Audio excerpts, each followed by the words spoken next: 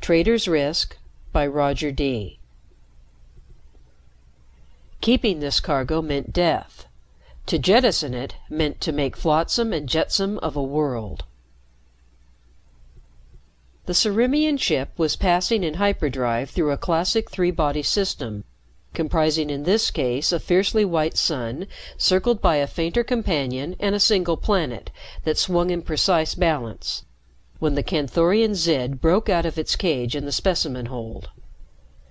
Of the ship's social quartet, Chaffis 1 and 2 were asleep at the moment, dreaming wistful dreams of conical Cyrimian cities spearing up to a soft and plum-colored sky.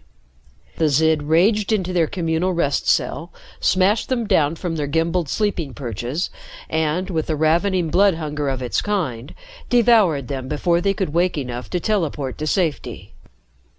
Chaffis 3 and 4, on psi-shift in the forward control cubicle, might have fallen as easily if the mental screamings of their fellows had not warned them in time. As it was, they had barely time to teleport themselves to the afterhold as far as possible from immediate danger, and to consider the issue while the Zid lunged about the ship in search of them, with malignant cries and a great shrieking of claws on metal. Their case was the more desperate because the Chaffis were professional freighters with little experience of emergency. Hauling a Zid from Canthorian jungles to a Cyrimian zoo was a prosaic enough assignment, so long as the cage held, but with the raging brute swiftly smelling them out, they were helpless to catch and restrain it.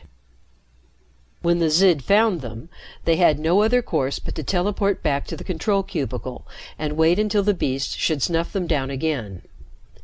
The Zid learned quickly, so quickly that it was soon clear that its physical strength would far outlast their considerable but limited telekinetic ability. Still, they possessed their share of owlish Cyrimian logic, and hit soon enough upon the one practical course: to jettison the Zid on the nearest world demonstrably free of intelligent life. They worked hurriedly, between jumps fore and aft. Chaffee 3, while they were still in the control cubicle, threw the ship out of hyperdrive within scant miles of the neighboring sun's single planet. Chaffee 4, on the next jump, scanned the ship's charts and identified the system through which they traveled. Luck was with them. The system had been catalogued some 4 Cyrimian generations before, and tagged, "Planet Undeveloped. Tranquil Marine Intelligences Only." The discovery relieved them greatly, for the reason that no Cyrimian, even to save his own feathered skin, would have set down such a monster as the Zid among rational but vulnerable entities. The planet was a water world, bare of continents and only sparsely sprinkled with minor archipelagos. The islands suited the Chaffee's purpose admirably. "The Zid does not swim," Chaffee 4 radiated. "Marooned, it can do no harm to marine intelligences." "Also," Chaffee 3 pointed out as they dodged to the control cubicle again just ahead of the slavering Zid, "we may return later with a Canthorian hunting party and recover our investment." Closing their perception against the Zid's distracting ragings, they set to work with perfect coordination. Chaffee 3 set down the ship on an island that was only one of a freckling chain of similar islands. Chaffee 4 projected himself first to the opened port, then, when the Zid charged after him, to the herbivore-cropped sward of tropical setting outside. The Zid lunged out. Chaffee 4 teleported inside again. Chaffee 3 closed the port. Together they relaxed their perception shields in relief. Unaware in their consternation that they committed the barbarous lapse of vocalizing, they twittered aloud when they realized the extent of their error. Above the far, murmurous whisper of expected marine cerebration, there rose an uncoordinated mishmash of thought from at least 2 strong and relatively complex intelligences. "Gas breathing," Chaffee 4 said unbelievingly. "Warm-blooded, land-dwelling, mammalian."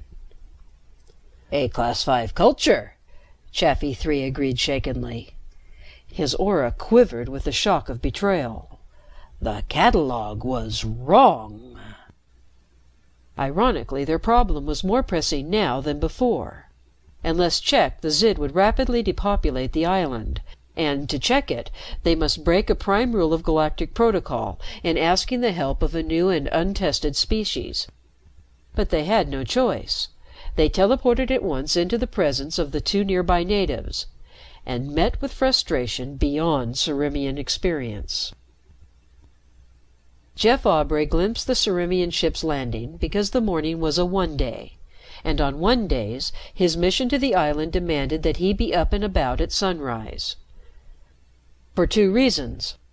On one-days, through some unfailing miracle of Calaxian seamanship, old Charlie Mack sailed down in his ancient island queen from the township that represented colonial Terran civilization in Procinian Archipelago 147, bringing supplies and gossip to last Jeff through the following 10-day. The queen would dock at Jeff's little pier at dawn. She was never late. Also on one-days, necessarily before Charlie Mack's visit, Jeff must assemble his smuggled communicator, kept dismantled and hidden from suspicious local eyes, and report to Earth Interest Consulate his progress during the cycle just ended. The ungodly hour of transmission, naturally, was set to coincide with the closing of the consul's field office halfway around the planet. So the nacreous glory of Procyon's rising was just tinting the windows of Jeff's cottage when he aligned and activated his little communicator on his breakfast table. Its 3-inch screen lighted to signal, and a dour and disappointed Consul Satterfield looked at him. Behind Satterfield, foreshortened to gnomishness by the pickup, lurked Dr. Herman, Earth Interest resident zoologist. "No progress," Jeff reported, "except that the few islanders I've met seem to be accepting me at last.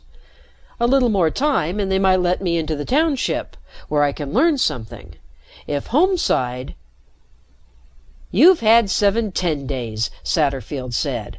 "Homeside won't wait longer, Aubrey. They need those calm crystals too badly." "They'll use force?" Jeff had considered the possibility, but its immediacy appalled him. Sir, these colonists had been autonomous for over 200 years, ever since the Fourth War cut them off from us. Will Homeside deny their independence? His sense of loss at Satterfield's grim nod stemmed from something deeper than sympathy for the islanders. It found roots in his daily rambles over the little island granted him by the township for the painting he had begun as a blind to his assignment, and in the gossip of old Charlie Mack and the few others he had met. He had learned to appreciate the easy life of the islands well enough to be dismayed now by what must happen under EI pressure to old Charlie and his handful of sun-browned fisherfolk. Unexpectedly, because Jeff had not considered that it might matter, he was disturbed by the realization that he wouldn't be seeing Jennifer, old Charlie Mack's red-haired niece, once occupation began. Jennifer, who sailed with her uncle and did a crewman's work as a matter of course, would despise the sight of him. The consul's pessimism jolted Jeff back to the moment at hand. "Homeside will deny their autonomy, Aubrey. I've had a warp beam message today ordering me to move in." The situation was desperate enough at home, Jeff had to admit. Calaxian calm crystals did what no refinement of Terran therapeutics had been able to manage. They erased the fears of the neurotic and calmed the quiverings of the hypertensive, both in alarming majority in the shattering aftermath of the Fourth War, with no adverse effects at all. Permanent benefit was slow, but cumulative, offering for the first time a real step toward ultimate stability. The medical, psychiatric, and political fields cried out for crystals and more crystals. "If the islanders would tell us their source and let us help develop it," Satterfield said peevishly, "instead of doling out a handful of crystals every 10-day, there wouldn't be any need of action. Homeside feels they're just letting us have some of the surplus." "Not likely," Jeff said. "They don't use the crystals themselves." Old Dr. Herman put his chin almost on the consul's shoulder to present his wizened face to the scanner. "Of course they don't," he said. "On an uncomplicated, even simple-minded world like this, who would need crystals? But maybe they fear glutting the market, or the domination of outside capital coming in to develop the source. When people backslide, there's no telling what's on their minds, and we have no time to waste negotiating or convincing them. In any case, how could they stop us from moving in?" Abruptly he switched to his own interest. "Aubrey, have you learned anything new about the scoops?" "Nothing beyond the fact that the islanders don't talk about them," Jeff said. "I've seen perhaps a dozen offshore during the 7 cycles I've been here. One usually surfaces outside my harbor at about the time old Charlie Mack's supply boat comes in." Thinking of Charlie Mack brought a forced end to his report. "Charlie's due now. I'll call back later." He cut the circuit, hurrying to have his communicator stowed away before old Charlie's arrival. Not, he thought bitterly, that being found out now would make any great difference. Stepping out into the brief Calaxian dawn, he caught his glimpse of the Cerimean ship's landing, before the island forest of palm ferns cut it off from sight. Homeside hadn't been bluffing, he thought, assuming as a matter of course that this was the task force Satterfield had been ordered to send. "They didn't waste any time," Jeff growled. "Damn them." He ignored the inevitable glory of morning rainbow that just preceded Procyon's rising, and strode irritably down to his miniature dock. He was still scowling over what he should tell Charlie Mack when the Island Queen hove into view. She was a pretty sight. There was an artist's perception in Jeff, in spite of his drab years of EI patrol duty.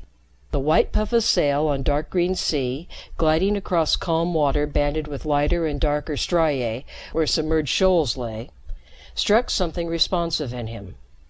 The comparison it forced between Calaxia and Earth, whose yawning Fourth War scars and heritage of anxieties made calm crystals so desperately necessary, oppressed him. Calaxia was wholly unscarred, her people without need of the calm crystals they traded. Something odd in the set of the Queen's sails puzzled him until he identified the abnormality. In spite of distance and the swift approach of the old fishing boat, he could have sworn that her sails bellied not with the wind, but against. They fell slack, however, when the Queen reached his channel, and flapped lazily, reversing to catch the wind and nose her cautiously into the shallows. Jeff dismissed it impatiently. A change of wind, or some crafty maneuver of old Charlie Mack's to take advantage of the current. Jeff had just set foot on his dock when it happened. Solid as the planking itself, and all but blocking off his view of the nearing Island Queen, stood a 6-foot owl. It was wingless, and covered smoothly with pastel blue feathers. It stood solidly on carefully manicured yellow feet, and stared at him out of square violet eyes. Involuntarily he took a backward step, caught his heel on a sun-warped board, and sat down heavily. "Well, what the devil?" he said inanely. The owl winced, and disappeared without a sound. Jeff got up shakily and stumbled to the dock's edge. A chill conviction of insanity gripped him when he looked down on water lapping smooth and undisturbed below. "I've gone mad," he said aloud. Out on the bay, another catastrophe just as improbable was in progress. Old Charlie Mack's Island Queen had veered sharply off course, left the darker green stripe of safe channel, and plunged into water too shallow for her draft. The boat heeled on shoal sand, listed, and hung aground, with wind-filled sails holding her fast. The scoop that had surfaced just behind her was so close that Jeff wondered if its species' legendary good nature had been misrepresented. It floated like a glistening plum-colored island, flat dorsal flippers undulating gently on the water, and its great filmy eyes all but closed against the slanting glare of morning sun. It was more than vast. The thing must weigh, Jeff thought dizzily, thousands or maybe millions of tons. He thought he understood the Queen's grounding when he saw the swimmer stroking urgently toward his dock. Old Charlie had abandoned his boat and was swimming in to escape the scoop. But it wasn't Charlie. It was Jennifer, Charlie's niece. Jeff took the brown hand she put up and drew her to the dock beside him, studying her while she shook out her dripping red hair and regained her breath. Sea water had plastered Jennifer's white blouse and knee-length dungarees to her body like a second skin, and the effect bordered on the spectacular. "Did you see it?" she demanded. Jeff wrestled his eyes away to the scoop that floated like a purple island in the bay. "A proper monster," he said. "You got out just in time." She looked at once startled and impatient. "Not the scoop, you idiot! The owl!" It was Jeff's turn to stare. "Owl? There was one on the dock, but I thought—" "So did I." She sounded relieved. "But if you saw one too—" All of a sudden it was standing there on the deck beside me, right out of nowhere. I lost my head and grounded the Queen, and it vanished. The owl, I mean." "So did mine," Jeff said. While they stood marveling, the owls came back. Chaffis 3 and 4 were horribly shaken by the initial attempt at communication with the natives. Nothing in Cyrimian experience had prepared them for creatures intelligent but illogical, individually perceptive yet isolated from each other. "Communication by audible symbol," Chaffee 3 said. He ruffled his feathers in a shudder. "Barbarous." "Atavistic," agreed Chaffee 4. "They could even lie to each other." But their dilemma remained. They must warn the natives before the prowling Zid found them, else there would be no natives. "We must try again," 3 concluded, "searching out and using the proper symbols for explanation." "Vocally," said Chaffee 4. They shuddered and teleported. The sudden reappearance of his hallucination, doubled, startled Jeff no more than the fact that he seemed to be holding Jennifer Mack tightly. Amazingly, his immediate problem was not the possibility of harm from the owls, but whether he should reassure Jennifer before or after releasing her. He compromised by leaving the choice to her. "They can't be dangerous," he said. "There are no land-dwelling predators on Calaxia. I read that in—" "Nothing like that ever hatched out on Calaxia," said Jennifer. She pulled free of him. "If they're real, they came from somewhere else." The implication drew a cold finger down Jeff's spine. "That would mean other cultures out there. And in all our years of planet hunting, we haven't found one." Memory chilled him further. "A ship landed inland a few minutes ago," he said. "I took it for an EI consulate craft, but it could have been—" The Cyrimians caught his mental image of the landing, and intervened while common ground offered. "The ship was ours," said Chaffee 3. He had not vocalized since fledgling days, and his voice had a jarring croak of disuse. "Our Zid escaped its cage and destroyed 2 of us, forcing us to maroon it here for our own safety. Unfortunately, we trusted our star manual's statement that the planet is unpopulated." The Terrans drew together again. "Zid?" Jeff echoed. Chaffee 4 relieved his fellow of the strain by trying his own rusty croak. "A vicious Canthorian predator, combing the island at this moment for prey. You must help us to recapture it." "So that you may identify it," Chaffee 3 finished helpfully, "the Zid has this appearance." His psi projection of the Zid appeared on the dock before them with demoniac abruptness. Crouched to leap, twin tails lashing, and its 10-foot length bristling with glassy magenta bristles. It had a lethal pair of extra limbs that sprang from the shoulders to end in taloned, seizing hands, and its slanted red eyes burned malevolently from a snouted, razor-fanged face. It was too real to bear. Jeff stepped back on suddenly unreliable legs. Jennifer fainted against him, and the unexpected weight of her sent them both sprawling to the dock. "We lean on weak reeds," Chaffee 3 said. Creatures who collapse with terror at the mere projection of a Zid can be of little assistance in recapturing one." Chaffee 4 agreed reluctantly. "Then we must seek aid elsewhere." When Jeff Aubrey pulled himself up from the planking, the apparitions were gone. His knees shook and perspiration crawled cold on his face, but he managed to haul Jennifer up with him. "Come out of it, will you?" he yelled ungallantly in her ear. "If a thing like that is loose on the island, we've got to get help." Jennifer did not respond, and he slapped her until her eyes fluttered angrily. "There's an EI communicator in my cabin," Jeff said. "Let's go." Memory lent Jennifer a sudden vitality that nearly left Jeff behind in their dash for the cottage up the beach. "The door!"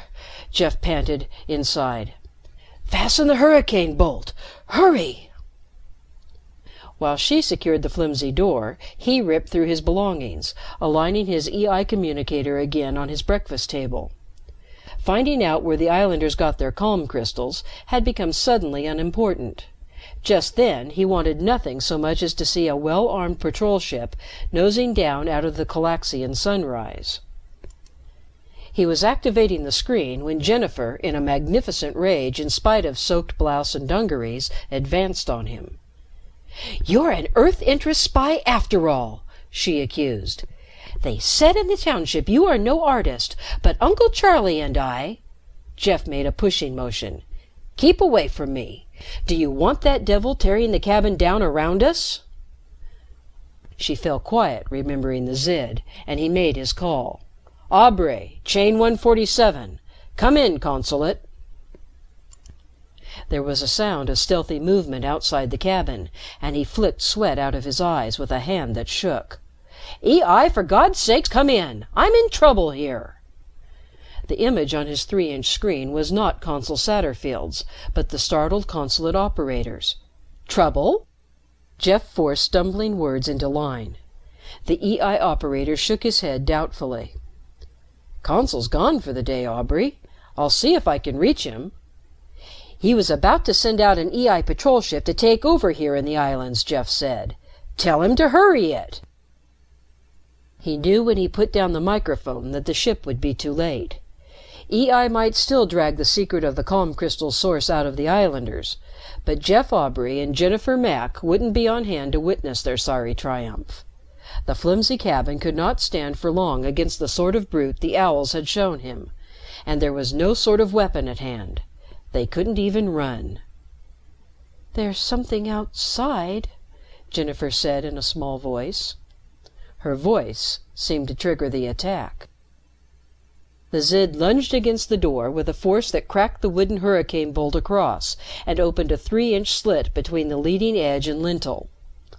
Jeff had a glimpse of slanted red eyes and a white-fanged snout before reflex sent him headlong to shoulder the door shut again. "The bunk!" he panted at Jennifer. "Shove it over!" Between them, they wedged the bunk against the door and held it in place. Then they stood looking palely at each other and waiting for the next attack. It came from a different quarter, the wide double windows that overlooked the bay. The Zid, rearing upright, smashed away the flimsy rattan blinds with a taloned seizing hand and looked redly in at them. Like a man in a dream, Jeff caught up his communicator from the table and hurled it. The Zid caught it deftly, sank glistening teeth into the unit, and demolished it with a single snap. Crushed, the rig's powerful little battery discharged with a muffled sputtering and flashing of sparks. The Zid howled piercingly and dropped away from the window. That gave Jeff time enough to reach the storm shutters and secure them, only to rush again with Jennifer to their bunk barricade as the Zid promptly renewed its ferocious attack on the door. He flinched when Jennifer, to be heard above the Zid's ragings, shouted in his ear. "My scoop should have the Queen afloat by now. Can we reach her?" "Scoop?" The Zid's avid cries discouraged curiosity before it was well born. "We'd never make it. We couldn't possibly outrun that beast." The Zid crashed against the door and drove it inches ajar, driving back their barricade. One taloned paw slid in and slashed viciously at random. Jeff ducked and strained his weight against the bunk, momentarily pinning the Zid's threshing forelimb. Chaffee 3 chose that moment to reappear, nearly causing Jeff to let go of the bunk and admit the Zid. "Your female suggestion is right," the Cerimian croaked. "The Zid does not swim. 4 and I are arranging escape on that premise." The Zid's talons ripped through the door, leaving parallel rows of splintered breaks. Both slanted red eyes glared in briefly. "Then you damn well better hurry," Jeff panted. The door, he estimated, might, or might not, hold for 2 minutes more. The Cerimian vanished. There was a slithering sound in the distance that sounded like a mountain in motion, and with it a stertorous grunting that all but drowned out the Zid's cries. Something nudged the cottage with a force that all but knocked it flat. "My scoop!" Jennifer exclaimed. She let go the barricade and ran to the window to throw open the storm shutters. "Never mind the door. This way. Quick!" She scrambled to the window sill and jumped. Numbly, Jeff saw her suspended there, feet only inches below the sill, apparently on empty air. Then the door sagged again under the Zid's lungings, and he left the bunk to follow Jennifer. He landed on something tough and warm and slippery, a monstrous tail fluke that stretched down the beach to merge into a flat purplish acreage of back, forested with endless rows of fins and spines and enigmatic tendrils. The scoop, he saw, and only half believed it, had wallowed into the shallows alongside his dock. It had reversed its unbelievable length to keep the head submerged, and at the same time had backed out of the water until its leviathan tail spanned the 100-odd yards of sloping beach from surf to cabin. Just ahead of him, Jennifer caught an erect fin spine and clung with both arms. "Hang on! We're going—" The scoop contracted itself with a suddenness that yanked them yards from the cottage and all but dislodged Jeff. Beyond the surf, the shallows boiled whitely where the scoop fought for traction to draw its grounded bulk into the water. Jeff looked back once to see the Zid close the distance between and spring upward to the tail fluke behind him. He had an instant conviction that the brute's second spring would see him torn to bits. But the scoop at the moment found water deep enough to move in earnest. The Zid could only sink in all 6 taloned limbs and hold fast. The 100-odd yards from cabin to beach passed in a blur of speed.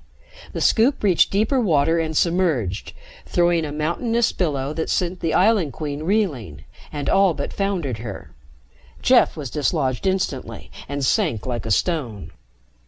He came up, spouting water and fighting for breath, to find himself a perilous 20 feet from the Zid. The Zid, utterly out of its element, screamed hideously and threshed water to froth. All its earlier ferocity vanished under the imminent and unfamiliar threat of drowning. Jeff sank again and churned desperately to put distance between them. He came up again, nearly strangled, to find that either he or the Zid had halved the distance between them. They were all but eye to eye when Jennifer caught him and towed him away toward the doubtful safety of the Island Queen. Chaffees 3 and 4 appeared from nowhere, and stood solemnly by while the Zid weakened and sank with a final gout of bubbles. "We must have your friend's help," Chaffee 3 said to Jennifer then, "to recover our investment." Jeff wheeled on him incredulously. "Me go down there after that monster? Not on your—" "He means the scoop," Jennifer said. "They brought it ashore to help us out of the cabin. Why shouldn't it help them now?" The scoop came up out of the water so smoothly that the Island Queen hardly rocked, dangling the limp form of the Zid from its great rubbery lips like a drowned kitten. "Here," Jennifer said. The scoop touched its vast face to the Queen's rail and dropped the unconscious body to the deck. The Zid twitched weakly and coughed up froth and water. Jeff backed away warily. "Damn it, are we going through all that again? Once it gets its wind back—" Chaffee 3 interrupted him this time. "The crystal now. We must have it to quiet the Zid until it is safely caged again." Jennifer turned suddenly firm. "No, I won't let this EI informer know about that." The Cerimeans were firmer. "It will not matter now. Galactic adjustment will extend aid to both Calaxia and Terra, furnishing substitutes for the crystals you deal in. There will be no loss to either faction." "No loss?" Jennifer repeated indignantly. "But then there won't be any demand for our crystals. We'll lose everything we've gained." "Not so," Chafee 3 assured her. "Galactic will offer satisfactory items in exchange, as well as a solution to Terra's problems." The scoop, sensing Jennifer's surrender, slid its ponderous bulk nearer and opened its mouth, leaving half an acre of lower jaw resting flush with the Island Queen's deck. Without hesitation, Jennifer stepped over the rail and vanished into the yawning pinkish cavern beyond. Appalled, Jeff rushed after her. "Jennifer, have you lost your mind?" "There is no danger," Chafee 3 assured him. "Scoops are benevolent as well as intelligent, and arrived long ago at a working agreement with the islanders. This one has produced a crystal and is ready to be relieved of it, else it would not have attached itself to a convenient human." Jeff said dizzily, "The Scoops make the crystals?" "There is a nidus just back of a fleshy process in its throat, corresponding to your own tonsils, which produces a crystal much as your Terran oyster secretes a pearl. The irritation distracts the Scoops from their meditations. They are a philosophical species, though not mechanically progressive, and prompts them to barter their strength for a time to be rid of it." Jennifer reappeared with a walnut-sized crystal in her hand and vaulted across the rail. "There goes another scoop," she said resignedly. "The Queen will have to tack with the wind for a while until another one shows up." "So that's why your sails bellied backward when you came into harbor," said Jeff. "The thing was towing you." A thin, high streak of vapor trail needling down toward them from the sunrise rainbow turned the channel of his thought. "That will be Satterfield and his task force," Jeff told the Chaffees. "I think you're going to find yourselves in an argument over that matter of squeezing Terra out of the crystal trade." They reassured him solemnly. "Terra has no real need of the crystals. We can offer a tested genetics program that will eliminate racial anxiety within a few generations, and supply neural therapy equipment, on a trade basis, of course, that will serve the crystal's purpose during the interim." There should be a flaw somewhere, Jeff felt, but he failed to see one. He gave up trying when he found Jennifer eyeing him with uncharacteristic uncertainty. "You'll be glad to get back to your patrol work," she said. It had an oddly tentative sound. Somehow the predictable monotony of consulate work had never seemed less inviting. The prospect of ending his Calaxian tour and going to a half-barren and jittery Earth appealed to Jeff even less.